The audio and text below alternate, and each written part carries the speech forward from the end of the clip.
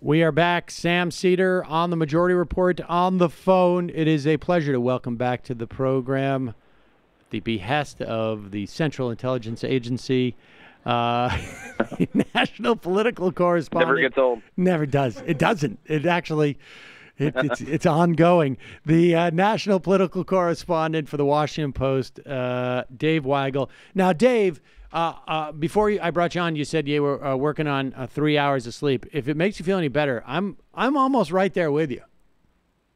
Cool. I think we're both going to start babbling coherently the more we talk, so let's get to it. Yes, let's do this. So you were in D.C. last night watching from the control center. Let's start. I mean, I've already top-lined some of the big, I guess, headlines from this. What was there anything that particularly surprised you that you saw out there?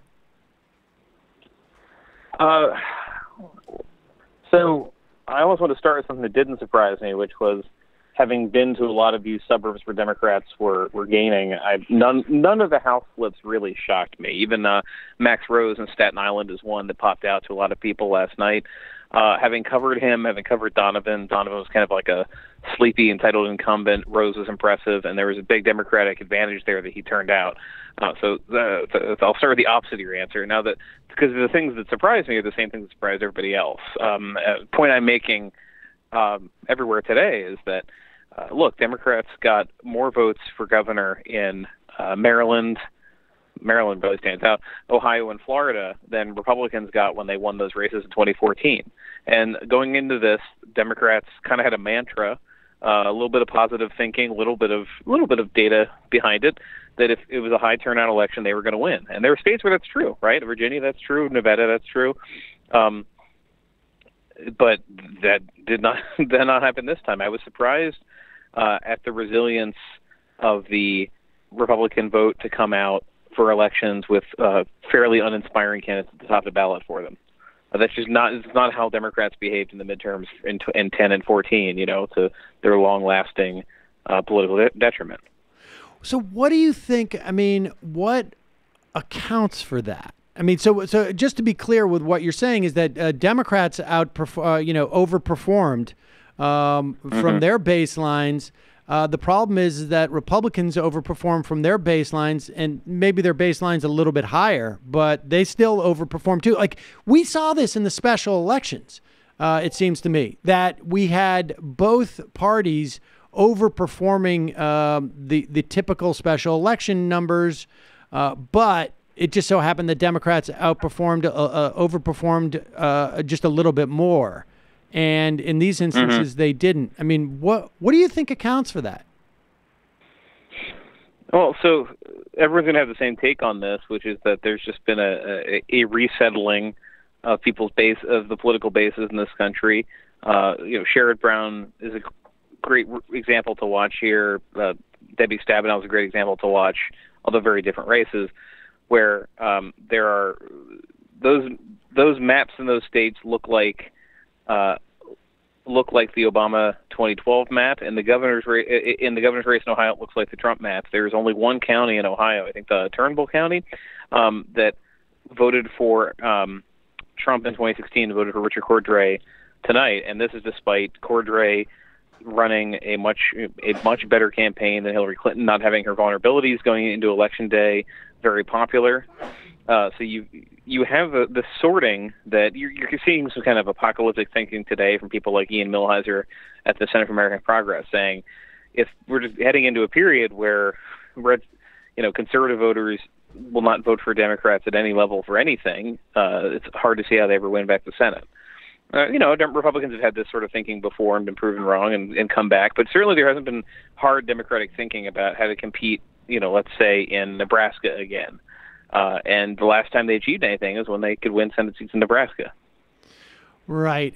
So the idea being that these sort of tribal allegiances are hardening, and the enthusiasm. We would have anticipated a lull in the enthusiasm in Republicans that we're not seeing. Is that a function of Donald Trump going up there and just I mean, because like 2 days ago, everybody was saying there's a Trump tax. It costs you 4 points everywhere. I mean, is that the case? Is it different? So on a Senate level, yeah, on a House level, or in a governor's level? I mean, how do you sort that out?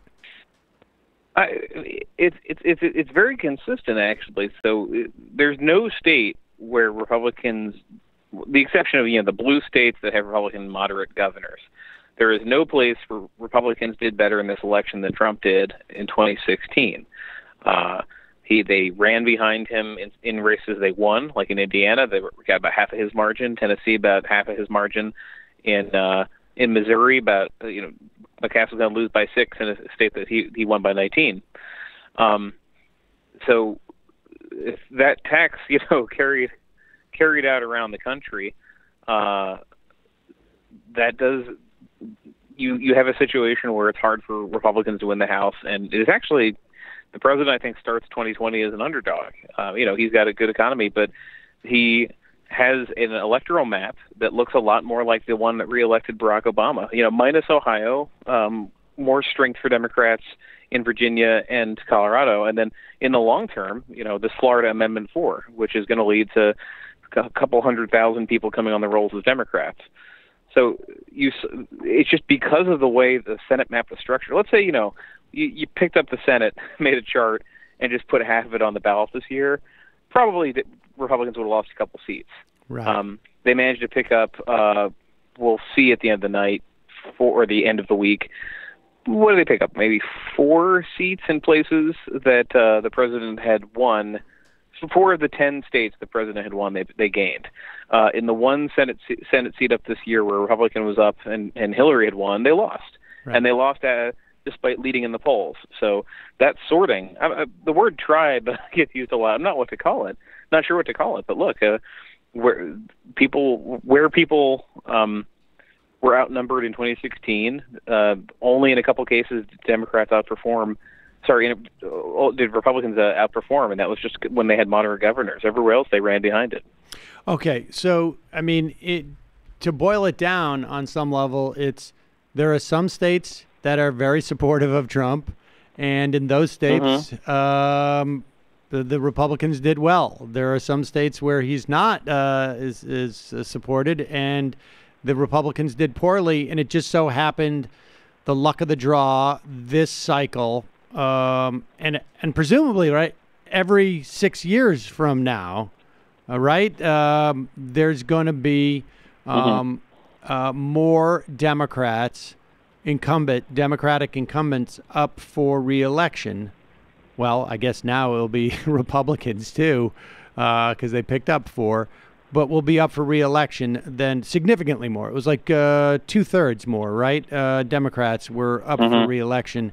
And so we were talking about this in 2015 even, in anticipation of 2016. People were like, the 2018, the Democrats have to get the Senate in 2016 because in 2018 they're going to get wiped out. I mean, it was this very realistic conversation where I remember the stakes were, okay, well, if Hillary gets elected, she's got 2 years to do kind of anything at all, and then they're going to have 60 Senate seats. But at least she gets to appoint judges, et cetera, et cetera. It's good that you bring that up too, because I've been thinking right before the 2016 election, I was in Utah and I talked to Jason Chaffetz, who at the time was going to continue leading the House Oversight Committee, and he was promising if they won, they were going to spend the 4 years, but the first 2 years investigating Hillary Clinton, and pretty honest about this. They were just going to have hearings because they said, okay, well, she wins by accident, we're going to beat her in 18 and 20. Republicans are kind of that ruthless in public, and Democrats are not. Yeah, and the Democrats aren't that ruthless in private either, it feels like. No, actually, yeah, good point.